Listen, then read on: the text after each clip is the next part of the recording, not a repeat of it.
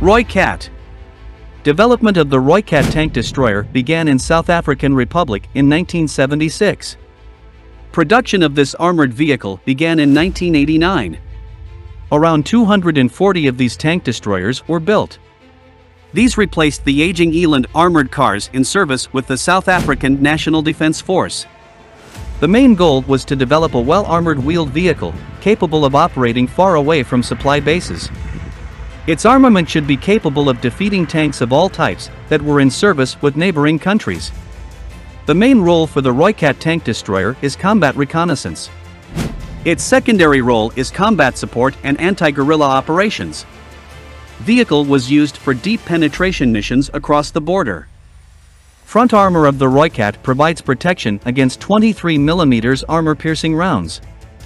All-round protection is against small arms fire and artillery shell splinters.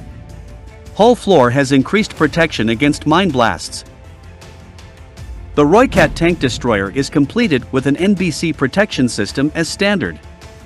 It is also fitted with exhaust smoke generator and smoke grenade dischargers. The Rooikat is fitted with a fully stabilized GT4 76mm main gun, which was developed from Italian Oto Molara naval gun.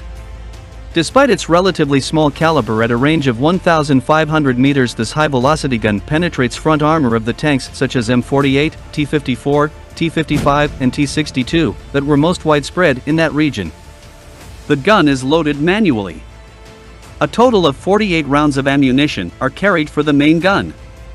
Vehicle was fitted with a modern fire control system. The Rooikat tank destroyer has a good fire accuracy at a range of 2,000 meters in day or night conditions and while firing on the move. Secondary armament consists of two 7.62mm machine guns. One of them is mounted coaxially with the main gun and another is placed on top of the turret roof. Vehicle has a crew of 4, including commander, gunner, loader and driver. The Rooikat is powered by an unspecified V10 diesel engine, developing 563 horsepower. Engine is located at the rear. Its 8x8 configuration allows to maintain mobility after the loss of any wheel. This fire support vehicle is fitted with a central tire inflation system. Vehicle is also equipped with run-flat inserts which allow mobility after the loss of pressure in all wheels.